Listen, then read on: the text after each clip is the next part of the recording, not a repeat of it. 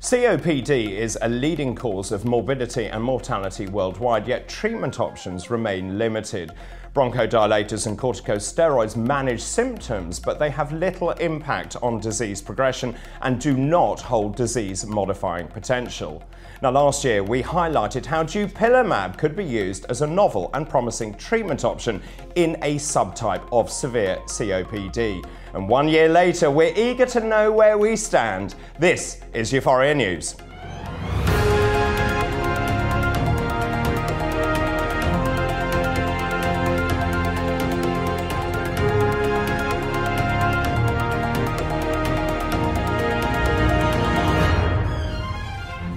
Hello and welcome to EUFOREA News. I'm Dr. David Bull.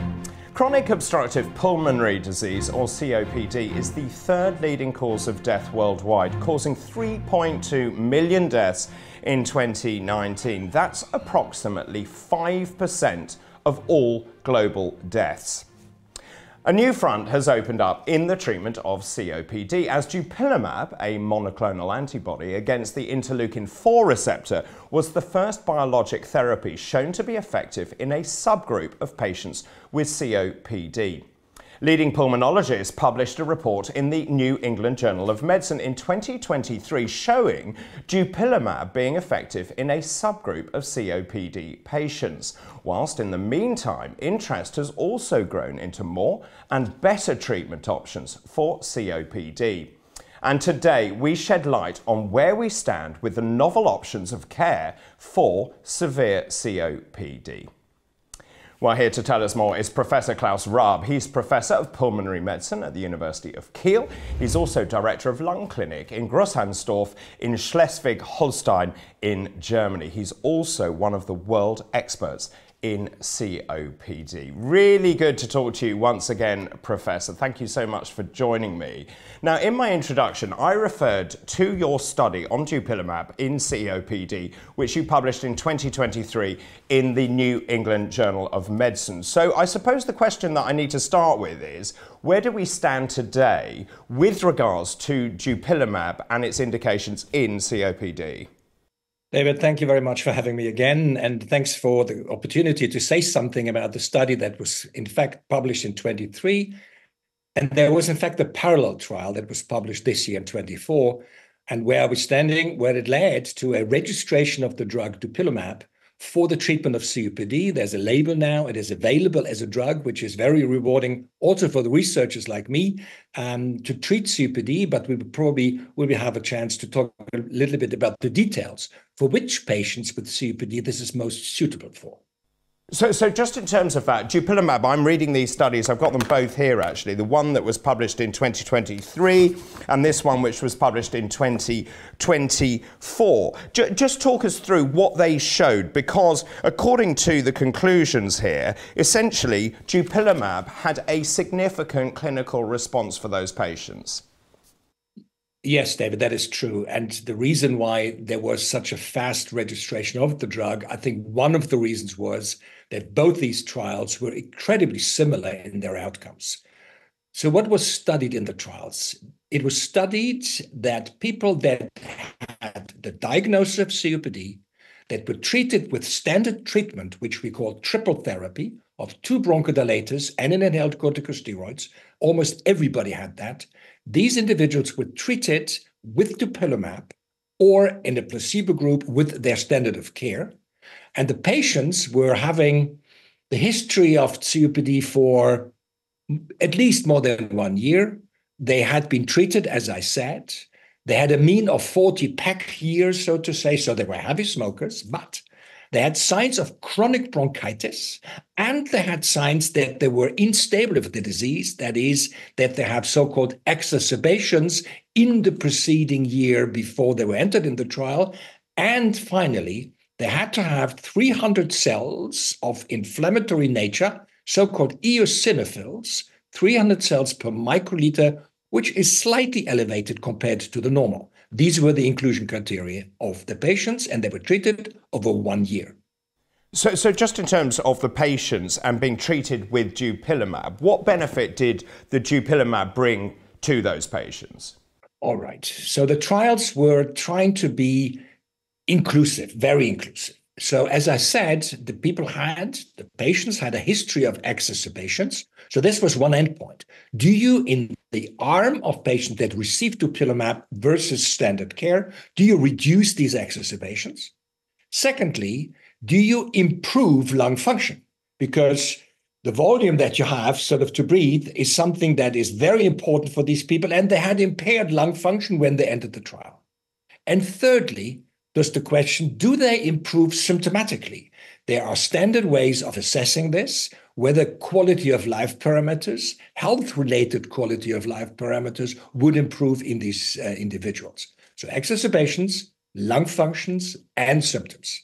On all three of these accounts, people had significant changes in the benefit of people that were treated with Dupilumab. I mean, that's extraordinary that Dupilumab had such a positive response in those patients. Now, just moving on to other biologics, I know other biologics are currently under investigation, such as mepolizumab, also benralizumab. Where are we with those? My understanding being those are sort of, in terms of the trials, rather less convincing. There are two things in this respect. First of all, trying to develop the proper patient population for the use of biologics has been going on for some years, and I think we've learned. We've learned that probably chronic bronchitis is a characteristic that responds to Dupilumab and other biologics better than not having a bronchitis. People that are having exacerbations, eosinophilia, and so on. So we know more about the target population, which is not everyone with COPD, I have to say that. It is true that there were several trials that had mixed results, and some of the trials that were outright negative or were not continued. But I can tell you that with the new data that we have from Dupilumab and the ongoing search for novel targets of this disease, there is now a development of several drugs that will come to a place. We will read and see data in 24 still and in 25 of new trials if in subpopulations of COPD. And my prediction would be that there will be, next to Dupilumab, which is registered now, there will be other biologics that will find a place in the treatment of COPD as well. Some of them with the same patient population as in the Dupilumab trials, some of them probably in a slightly different segment of the patients, which to me as a treating physician would just be most welcome. I think it's also, I mean, it's very exciting. I think it's also worth you just reminding people those drugs work on different interleukin pathways, don't they? Yes, you're absolutely right, David. There was a traditional way when we used drugs to bronchodilate, and there were several principles of anti-inflammatory drugs, namely inhaled corticosteroids. And the question was, where do they fit? And we introduced some years ago already types of inflammation, eosinophilia, as one criterion for the use of steroids in the treatment algorithm. But we were somehow stuck with the novel treatments. We are now addressing very specific pathways and interleukins, as you said.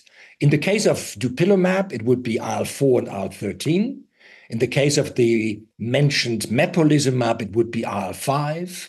And there's a whole new class of molecules called alarmins, IL-33 and TSLP as an example, where we also have drugs that will address this, and we will see the data of this. I absolutely can imagine how that feels. What about biomarkers, though? You talked about eosinophilia. Are there other biomarkers that can predict treatment response to biologics? Very important question, because when you try to address a certain pathway, you need to know which patient would fit what drug. I mean, that's the background of this question. And there are limited biomarkers that we have available. One of them is the eosinophils that is measured in peripheral blood, easy enough. There is something to be said about IgE levels in peripheral blood that not necessarily are a reflection of allergy only. They are referring to a certain type of inflammation that may come in useful. There is thirdly, even for COPD, exhaled NO, measures of so-called type 2 inflammation. And there is now the development of biomarkers of the targets itself. For example, if you try to address a cytokine such as IL-33, there's ways to measure this in the lung or in sputum or in blood, preferably to actually find out whether the target is available in the patient. So in other words, yes, biomarker is extremely important. Secondly, not enough yet to differentiate patients sufficiently. Good news, 3 years, a huge area of research and development that we will see in the next years to come to fruition. Let me ask you to look in your crystal ball now, if you can. How do you foresee the treatment of COPD in the upcoming years? And also, surely we should treat people earlier in the disease and actually focus far more on prevention in the first place? Well, David, to pick up the last argument and point first, obviously, we need to be getting better in prevention of COPD being such a huge burden and affecting so many people and involving so many people with a very bad outcome, including death. I mean, that is a given. The second part on the biologics in the glass bowl, I need to remind probably everybody on this program, these drugs are given by injection, so they act systemically. They are not inhaled drugs so much. So the likelihood that you will address an inflammatory pathway throughout the body with multimorbidities of COPD so relevant is actually very high. So basically, we would be seeing, and I would predict that we would see more and more targeted treatment for COPD in the future to come. Secondly, I think I would foresee that we will be starting earlier and earlier in the disease algorithm, because once the damage is done and you get a diagnosis or the treatment at the age of 60 plus, like in the studies, by the way, it is likely that the window of opportunity may be even bigger when you start earlier. For that, you need screening programs, you need the respective biomarkers, and you need the guts to actually do that. And I would be in support of exactly going that way. I mean, there still is a question over health economics here, because of course you've got very expensive treatments like a biologic, and of course a far cheaper solution to say stop smoking in the first place. I think that's a very, very relevant point. And it needs to go without saying that smoking cessation programs, preventive measures not to get to that state, is the key to understand how to influence the COPD. Secondly, you talked about early intervention. This needs to be really an early intervention, because it needs to be in children and in the school systems to actually sort of ban smoking from these.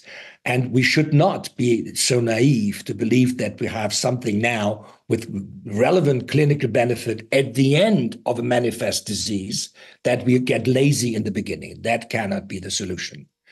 What I'm saying at present, however, is for those individuals that do have the disease, that do have a high chance of a very bad outcome, we now have different opportunities to interfere, and we will have to learn how to interfere earlier for these individuals. The drugs need to be available. I'm completely with you. We need to be, however, sure that reduction of exacerbation is also a health economic argument that people have been using, and I think quite rightly so. And once we could show that you significantly reduce, for example, endpoints such as mortality, the equation gets very different. But accessibility of healthcare systems and understanding and developing a scheme for early interventions, that is key. But that does not mean that other preventive measures, namely smoking cessation, should be out of the picture. Even more so, they should be more into the picture, because we understand that you can influence the disease significantly and clinically in a relevant fashion. It's always such a pleasure to talk to you. Thank you so much for your time, Professor Rabe. Thank you very much for having me, and goodbye. Well, extraordinary stuff. The great news being that the treatments for COPD are continually evolving, reducing exacerbations and, of course, improving patient care. Well, that's it for this show. You can find more information about EUFOREA on the euforia.eu website, where you can also sign up to receive the latest news via email. Also, don't forget to follow us on social media on YouTube, X, LinkedIn, Spotify, Instagram, and Facebook. We are everywhere. Until next time, goodbye.